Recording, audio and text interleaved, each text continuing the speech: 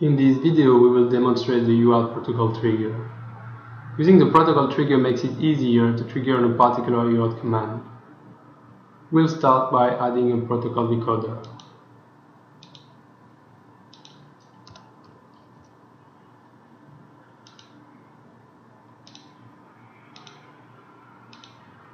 Then we go into the menu Acquisition and select Protocol Trigger.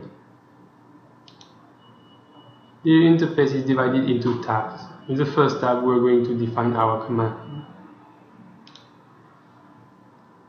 In this example, we would like to trigger on the data 1F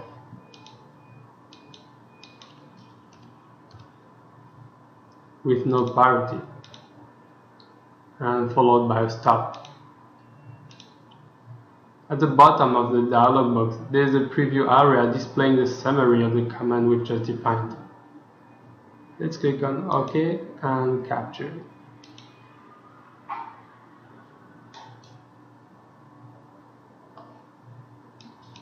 We can see we have triggered on the command defined in the protocol trigger menu.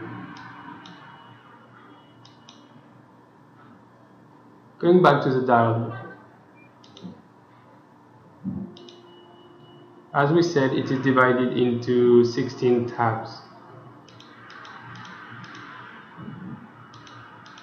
We have only used the first tab so far, but if we open the second tab, we see it is possible to define another command, all of them forming a sequence. So it is possible to trigger on a sequence of 16 commands. Let's add another command in our sequence. Second command is in the value 2F, no parity, and is ended by stop. Click on OK and capture.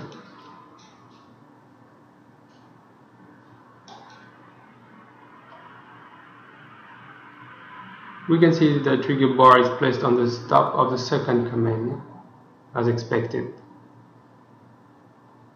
That was a demonstration of the UART protocol trigger.